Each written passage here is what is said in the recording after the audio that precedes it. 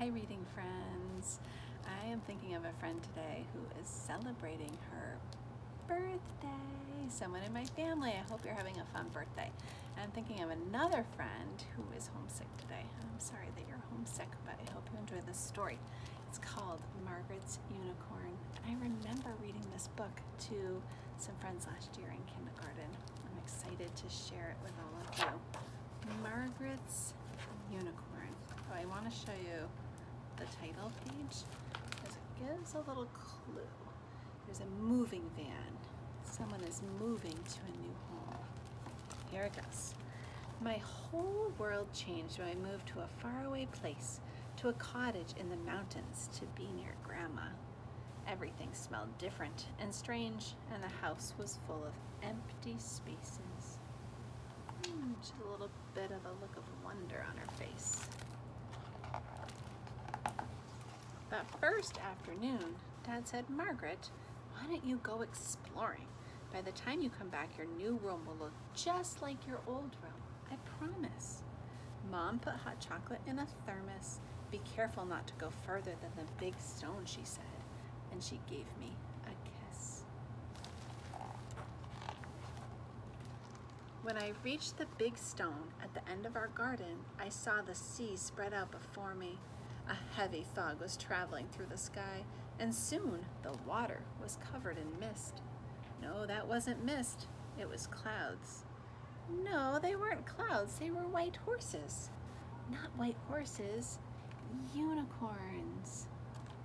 They were leaping in the air, swept by the wind, and then, in a blink, they were gone. Ooh. Something really special to see when you're in a new place.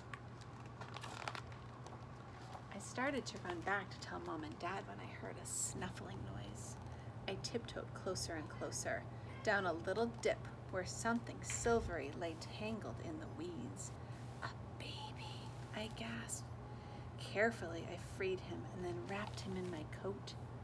When I got home, Grandma was at the door. She'd come by to help us unpack. "I didn't think there were any left," she said. I told her about the herd that had flown past me. "When I was a girl," she said, smiling, "we would watch the unicorns fly off to Unicorn Island on the last summer wind." Oh, this one didn't make it on the journey. Grandma told me everything she knew about unicorns. They only eat flowers, but there aren't enough to feed them all year round. Every spring, I would wait for them to come back to eat the young heather and thistles that grow on the mountain.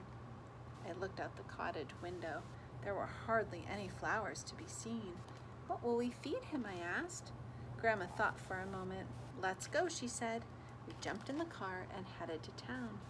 At a small shop, we bought bunches of flowers for my little unicorn. Oh, the shop owner looks a little surprised. Would you be surprised to see a unicorn in a store? When we got home, we fed him. "What do unicorns drink?" I asked Grandma. "Water that has been touched by moonlight," she explained. "It's what makes their horns glow in the dark, and it's what gives them their magic." I stroked my unicorn's mane, and Grandma and I fished pillows out of the moving boxes to make him a cozy nest near my bed. After Mom and Dad finished unloading the boxes, they came in to find us with my little unicorn. Mom knelt beside him, and he nuzzled her hand. He's well taken care of.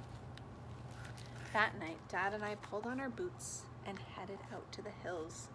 As soon as the moon touched the stream, we filled our buckets with the water and carried it home. The water glowed in our dark garage. My unicorn drank as we watched him, amazed. When I went to bed, I let the little unicorn climb in bed with me, and I stroked his speckled coat. My unicorn whimpered. I was so excited to have found him. I'd forgotten how scared he must be. "It's okay," I whispered. "Spring will be back in no time." The unicorn horn is like a little nightlight. The next day, my unicorn and I went for a walk. We crunched through the leaves and caught them as they floated down from the trees. I picked up a horse chestnut. opened it carefully, and touched its soft inside, which felt like a little fairy fur coat. That evening, we watched the stars come out before heading to bed. They seemed so much brighter here than in our old town. Country living. By the time all the trees were bare, my little unicorn had grown comfortable in our cottage. One of our favorite things to do was go to the beach and chase the waves.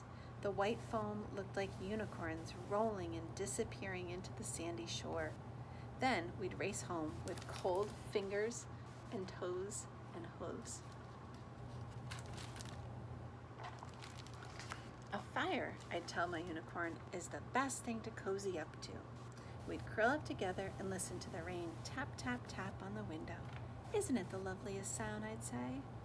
At Christmas, we decorated the tree, and our house was filled with the smells of our old home. Same traditions, new place.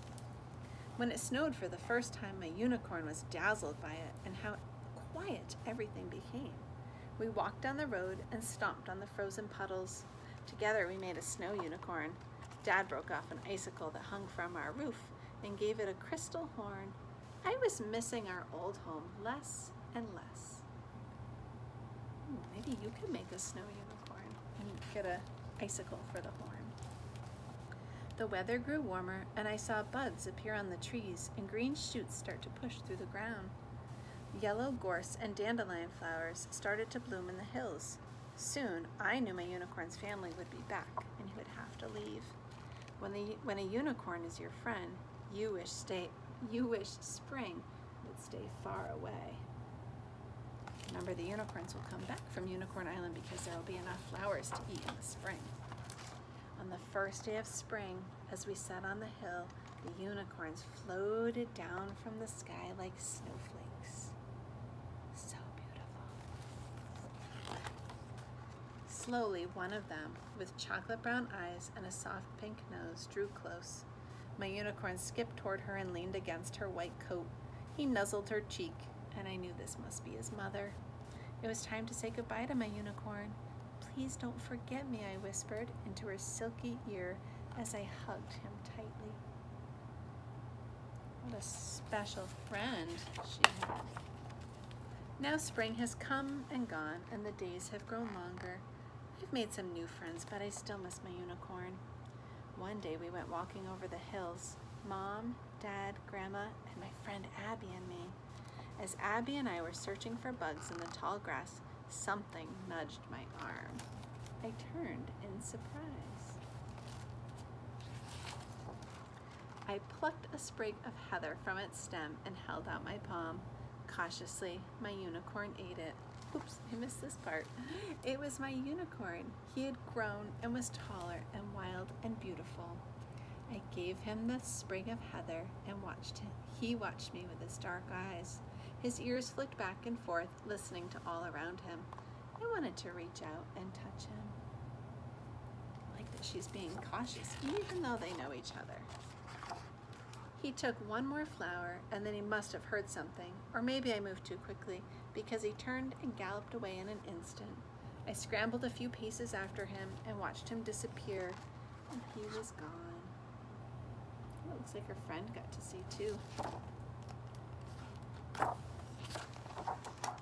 I turned to Abby, who looked on in amazement. That was an old friend, I said. Mom called out. It was time to head home, through the heather and the thistles, to our cottage on the mountain. You know what this says? The end. Isn't that the sweetest little story about Margaret's unicorn? I love it. It's such a special story. I hope you enjoyed it, and I hope you'll come back to hear more stories. Readers, I'll see you soon.